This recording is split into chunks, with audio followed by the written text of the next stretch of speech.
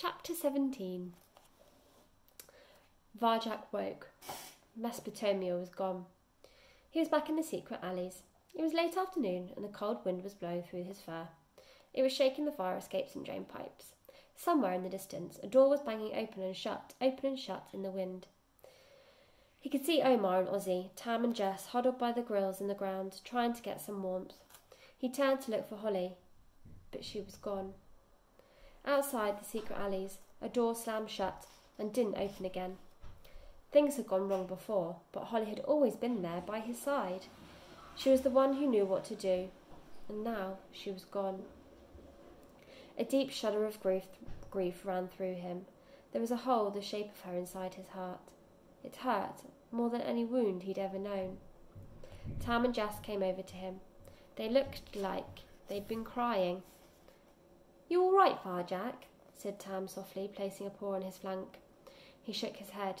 He didn't want to talk. "I know how you feel," said Tam. "I miss her too, more than anything." "And I miss my grandma," said Jess. Varjak's insides felt like snow. He could hardly meet their eyes. What could he tell them? "I was the one you were counting on, and I let you down."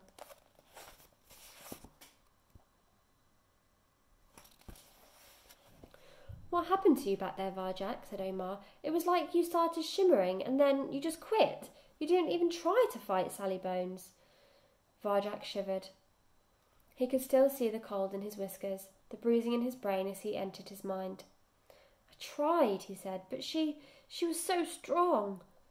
"No one can fight her," mumbled Ozzy. "Not even Varjak." The brothers looked beaten. "We're finished," said Omar. "What are we going to do?" "We're not finished," said little Jess fiercely. "I still think Varjak can beat Sally Bones. She's scared of him." "I don't think so," said Tam.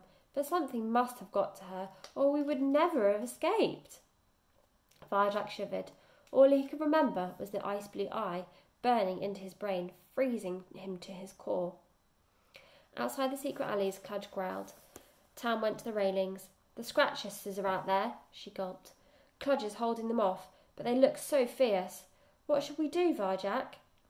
He joined out at the railings and peered through to the alley outside. He saw Cludge backing away from the three Siamese cats, Eliza, Militia and Panisha. Scratch. They were as lean and mean-looking as he remembered. Their claws glittered in the street light as they ghosted forward towards the rubble. "Where is Varjak Paw?" demanded Eliza. "We know he's here somewhere. Just tell us where, and we'll leave you alone." She flashed her claws at Cludge, but she stood his ground bravely and barked out another warning. "Whoa, whoa!" "I hate those cats," hissed Omar, clenching his paws. "They think they're so great, but we're stronger than them. I know we are." "Let's fight them," said Ozzy. Far in the distance, a siren wailed. "No, you mustn't," said Tam. "What do we do, Varjak?" "I'm scared." Varjak's head hurt. It sounded like Scratch Sisters were after him too. He'd better be ready to fight. He took a deep breath and counted. 1, 2, 3, 4. He reached for his power, but there was ice in his belly. Out. 2, 3, 4. Ice in his brain. "Come on," he told himself. "Slow time, moving circles. I know how to do this. 1, 2, 3, 4. But there was only fear in his heart. Out. 2, 3, 4. Sally Bones' ice-blue eye in his mind. It was like his lungs were shrieking. He couldn't breathe. He slumped to the ground, shaking, gasping for breath. The power wasn't there anymore. It was gone. Out in the alley, half a dozen cats crept up behind the Scratch Sisters, patrol from Sally Bones' gang. Streetlights flickered in the freezing wind. Their shadows danced on the wall. Cludge edged away from them, crouching low in the rubble. "Well, look at this," said the patrol leader. "It's the Scratch Sisters. What do you think you're doing in the city centre?" "Looking for Varjak Paw," said Elijah Scratch. "That cat's an outlaw. Sally Bones wants him, dead or alive. He's ours." Dead or alive, thought Varjak. What difference does it make any more? I've lost Holly, I've lost Mrs. Moggs, and now I've lost the power. I've got nothing left. Absolutely nothing. If we find him, he's ours, said Eliza Scratch. This is neutral ground. The patrol leader shook her head. Nothing's neutral now. These are our streets, and this is our law. Our claws are the only law we know, snarled Eliza. These streets have been free for everyone. Those days are over. The city belongs to our gang, and there's nothing you can do about it. Eliza's tail thudded in the rubble. Are you disrespecting the Scratch Sisters? She said menacingly. Because Scratch Sisters never, ever back down. Never, said Militia. Ever, said Punisher.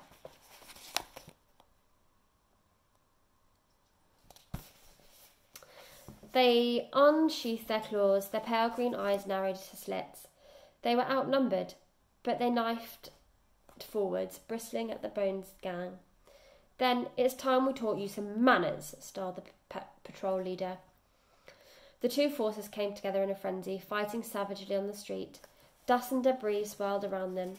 Clutch kept well away, but the momentum of the fight was already taking them out of the alley. Watching behind bars, it seemed to Varjak the Scratch Sisters were the better fighters. Their claws flashed with stunning speed, but the Bones Cats would win through their sheer weight of numbers.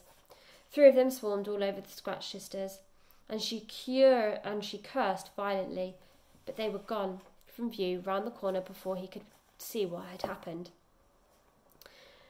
Tam groaned with relief.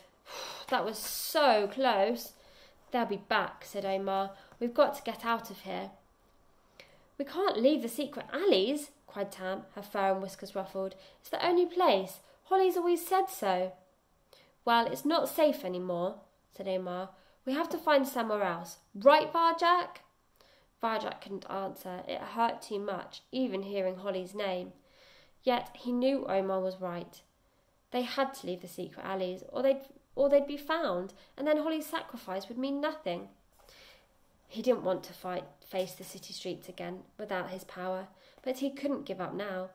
I have to go on, he told himself. I have to find somewhere safe for us all, because that's what Holly would do. He slipped out through the railings to find Cludge. The big dog was hiding in the rubble by an old cardboard box. Cludge scared, he was muttering. Scary cats come back, want to go. One by one, the others followed Varjak out in the street secret alleys into the winter afternoon. So it's true, said Omar. You're really friends with the dog? That's right, said Varjak, huddling against the cold. Cludge, these are our new friends, Omar and Ozzy and Jessie. Cludge, barked the big dog. He wagged his tail at them. Jess smiled. But Omar and Ozzy's manes ruffled up.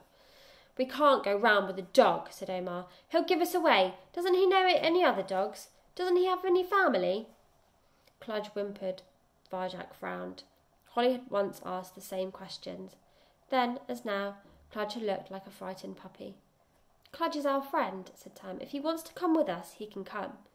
But it's dangerous, said Omar, his eyes flashing. He's a dog, Tam. Varjak didn't like the way Omar was speaking. He could see confusion in Cludge's eyes, could see his great ears drooping. He turned to the stocky cat. Didn't you hear what Tam said? Cludge is our friend, and I'm not losing another one. He's not being left behind. Omar stared at Varjak and then shrugged his rugged mane. Whatever, he said. All right, Cludge, said Tam. You're coming with us. The big dog grinned and wagged his tail. Friends, he barked. Varjak and his friends. He looked around. Where'd Holly go? Varjak opened his mouth to answer, but he couldn't. No words came out. She's somewhere else, said Tam quietly. Now, where are we going? No one had an answer to that. As they stood there in silence, the wind dropped, and the city grew still. Daylight was fading. Soon it would be night again. Jess cleared her throat. What about Grandma's tales? She said. The secret city, where it's always warm, and there's more mice than you ever can eat. A big smile crossed Ozzy's face. I've heard that tale, he said. We heard it when we were kittens. Remember, Omar? I remember, but I don't know anyone who's been there or even believed in it. Holly always believed in it, said Tam, and so did I, deep down. Did Mrs. Moggs ever tell you where it was, Jessie? Jess shook her head. She just said there was some fearsome guardians outside, so cats haven't been there for years. Cludge know the place, murmured Cludge. Bad place, smelly. At first, Varjak thought he was joking, but Jessa's eyes had lit up. That's right, she breathed. The most disgusting smell you can imagine. That's what Grandma said. Do you really know where this secret city, Cludge? Asked Varjak. No, said Cludge, obviously regretting that he'd mentioned it. Not there, not go back there. Back, said Varjak. You've been there before. He looked deep into Cludge's eyes and again saw a frightened puppy who didn't want to go to a place that was clearly no joke. The sun was setting fast now. There wasn't much time left till nightfall. Cludge, he said, there's a place you know that cats never go. Please take us there. Cludge shook his head. No, Varjak, no. Please, said Varjak, we need your help. It's important. Cludge looked at him, and his eyes looked away, eyes full of pain and fear and sadness. Please, Varjak said again, whatever's in that place, we'll face it together. You won't be alone, I promise. Not alone? Never. Come then, sighed the big dog. Come with Cludge. I wonder where it is.